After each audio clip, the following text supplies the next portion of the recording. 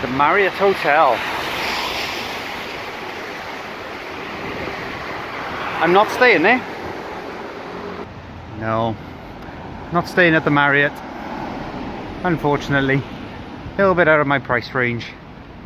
But we can see my hotel from here, and I'm sure it will be a contrast. You might have heard of them from the airplanes. You've heard of EasyJet. Now we're going to do an EasyHotel. So EasyHotel, South Kensington.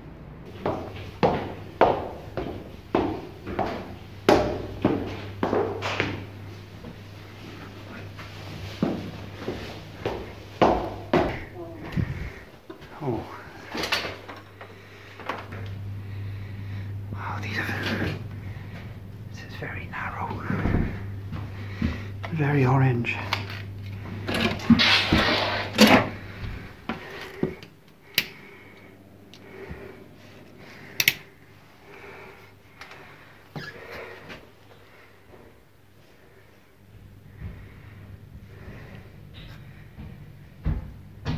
Huh.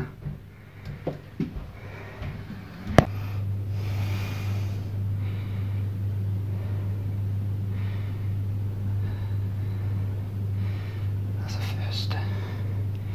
So that doesn't seem to be the right room. I'm pretty sure they said 2 or 3. Plus it wouldn't open, would it? Back downstairs, I think. Okay, let's try this again. Take 2.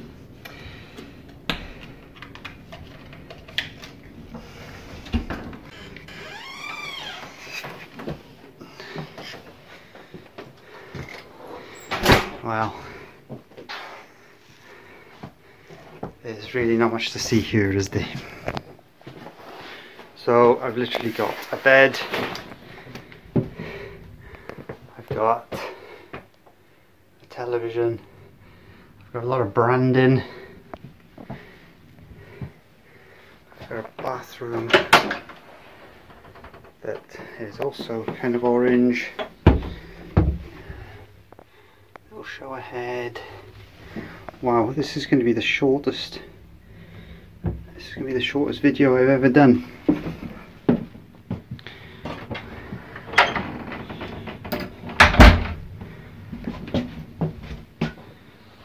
Wow. Well, at least I got the memo about the orange. Okay, well this is eventful already. So,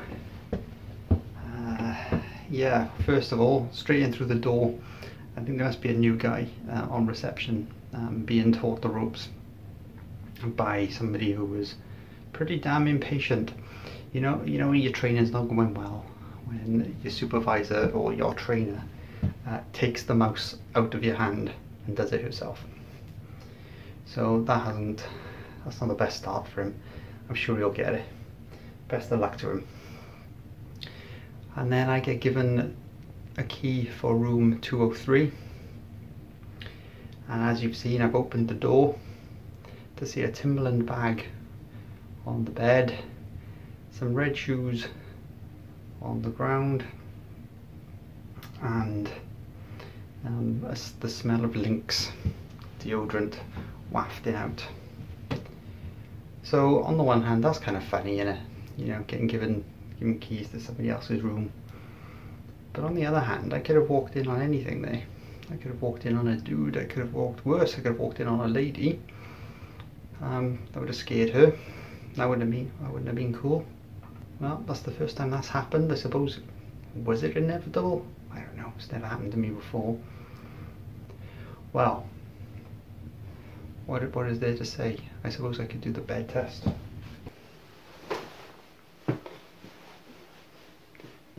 It's actually kind of bouncy, but if I've learned anything with the bed tests now, they don't really mean anything. So,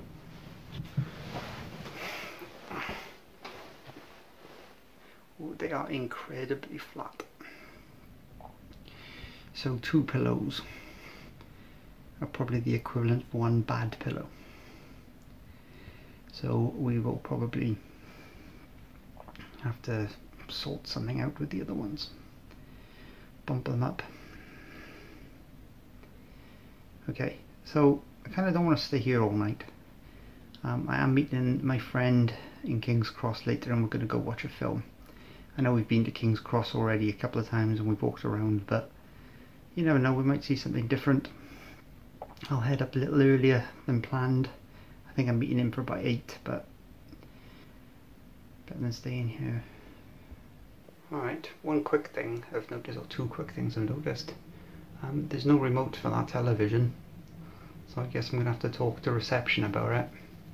And they haven't given me a password for the Wi-Fi, so I'm going to have to ask for that too. But I've got a feeling I'm going to have to pay for both, because it's EasyJet, it's EasyHotel, you pay for the extras. Oh yeah, there's no lift either. So I'm on the 3rd floor, obviously many flights of stairs, no lift, heavyish bag, but there must be people in worse condition than me, you know, needing to get to their rooms. They can't all go on the ground floor, so accessibility wise it's not great. And no kettle. I've just been in Sainsbury's. I've just bought myself a porridge for breakfast because I thought the bare minimum they would have is some boiling water. They don't have boiling water. Oh, I'm gonna have to wait to get to work to find a kettle to heat this up. Wow, 35 quid. When you think of last week and I paid 38 quid for that, so for 3 quid more. I had a fridge and kettle, bigger room, a window. Goes to show, right? This might be a lesson to me. I'm always talking about I don't need much and whatever, as long as it's a bed, as long as I've got a roof, it's fine. But maybe that's not the case. Maybe you still need to get your money's worth. I think the Wi-Fi might tip that. You shouldn't have to pay extra for Wi-Fi.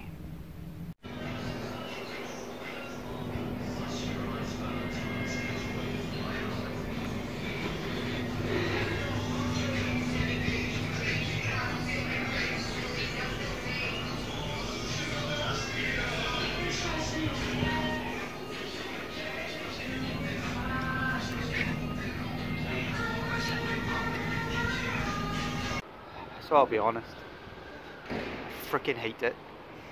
I did find out about the Wi-Fi though, because I've booked through hotels.com and I've got a silver membership. It looks like I've got free Wi-Fi, so I've got the code now. And the TV remote was an oversight. There should have been a TV remote there and there wasn't. So I can pick one of those up when I get back if I want it. But yeah, reception party, do you hear that music? It's pretty loud. A lot of partying going on. 24-hour reception, 24-hour party. I'm not meeting my pal for like another hour and a half, but what am I going to do, stare at some orange balls? Like, no, I'll wander around and hopefully I'll see something interesting, and if I don't, well, I'll just find a quiet spot. I've downloaded my book onto my Kindle app on this phone, so that's what I'll do.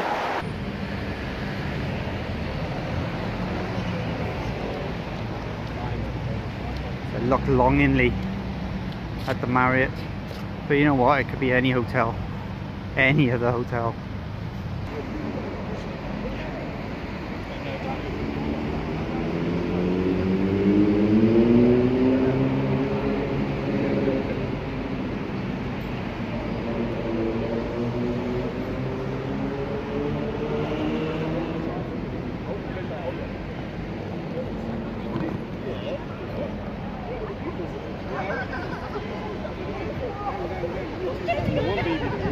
We won't go in, I know we've done it, but I always think it's a really impressive station.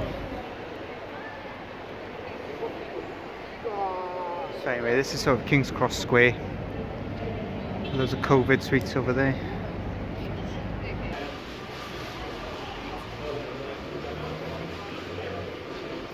Podgy little fella.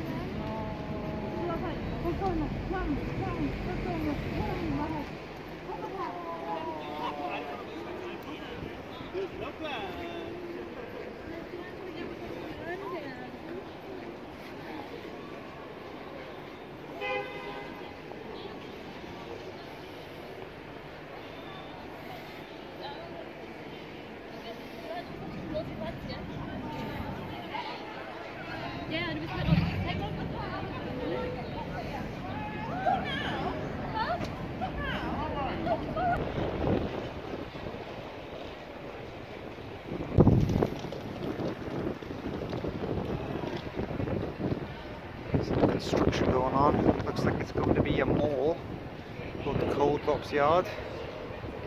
Massive. Wonder how long that's going to take. It's coming up to Pancras Square. It's easy for me to say. And it looks like Google have an office here.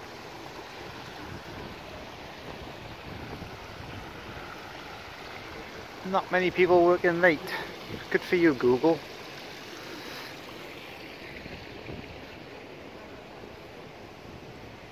This is probably alright in the day. Come out here, grab a sandwich, buy some water.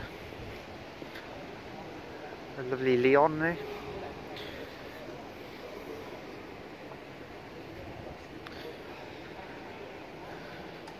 Little kimchi place. I'm sure is expensive but delicious. Oh, and there's another illumination in the distance, which of course we are drawn to. That is some imagery I can get behind. Oh, Cafe Bao. I didn't even know the power. It's even better than I thought. Pizza bao slice, coconut bao loaf. Now I'm noticing now that you can't see the menu.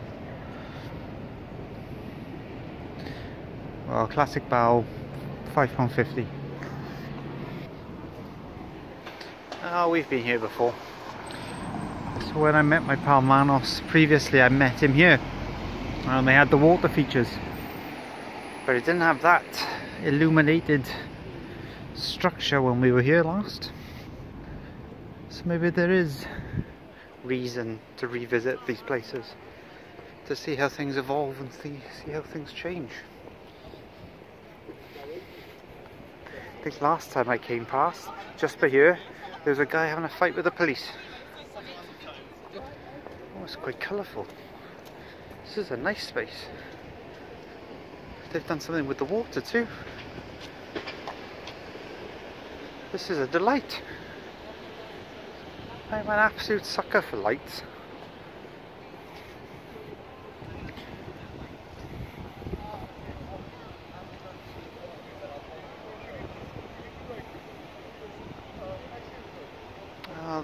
The lights in the water change too. Brilliant. Brilliant. There's some rogue ones in there. Some of them just want to do their own thing. Some of them are green, some of them are red, some of them are white. Majority are blue. So what am I listening to right now? Royal Republic. Listening to some music for a change. Just got 4 months free on the Apple app. Absolutely terrible platform, but 4 months is 4 months. So listening to Royal Republic. Before that, Turnstile. What will I listen to on the way home? Maybe Barack Obama's audiobook on Audible. Just about to head into the cinema. Gonna watch Death on the Nile. Love a bit of Poirot.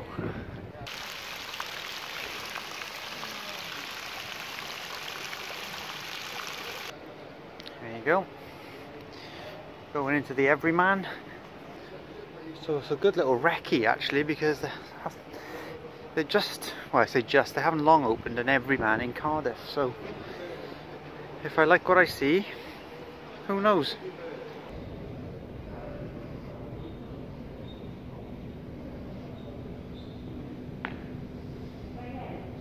Walking back from the cinema, more like bored to death on the Nile. Yeah, it wasn't very good. Kind of plodding, not very surprising. But it was nice to get the origin story of Poirot's moustache.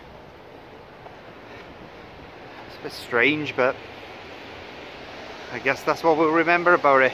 Nothing in it to get the little grey cells working at all. So not recommended. Give it a miss. If it's on a Sunday afternoon on terrestrial television and you have a cup of tea and some cake, yeah, why not? Why not? But don't go out of your way. Don't go to the cinema. Don't pay for it. Not worth it. No, I don't think I'm going to give them product placement. That was it. That was the night. I slept pretty well, actually. I think what we've discovered over the last few weeks is that if a room doesn't have a window, I sleep quite well. So, although for many people it's a negative, and it still is a negative, it's nice to be able to see where you are, but for me, I think it's a benefit to my sleep. So, overall thoughts on the room. I think it's very much, you get what you pay for. But because I paid 38 quid last week, the difference in £3 between the two properties is really quite big. I really miss not having a kettle in the room. Anyway, what's the good thing? Good thing so the good things are that I slept well. The bed was fairly comfortable, and that stack of pillows seemed to do the trick. So negatives about the room itself.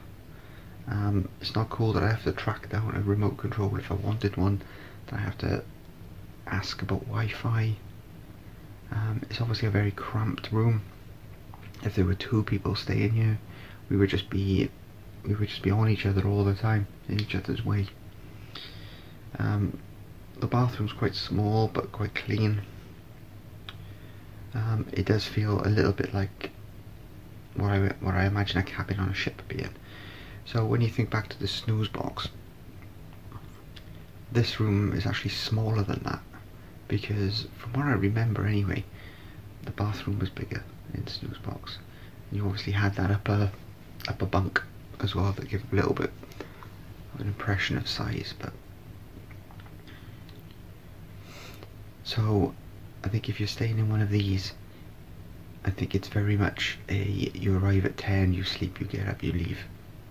You're spending money on the bed. It's certainly not an experience, not a good experience anyway. Yeah, we covered the wrong key issue earlier on. That's pretty weird. I could have really freaked somebody out. It's just so orange, just so very orange. And I thought I liked orange. Would I stay here again? Well, I don't want to. Who knows, maybe some of the branches are nicer, but I doubt it. This is Cromwell Road.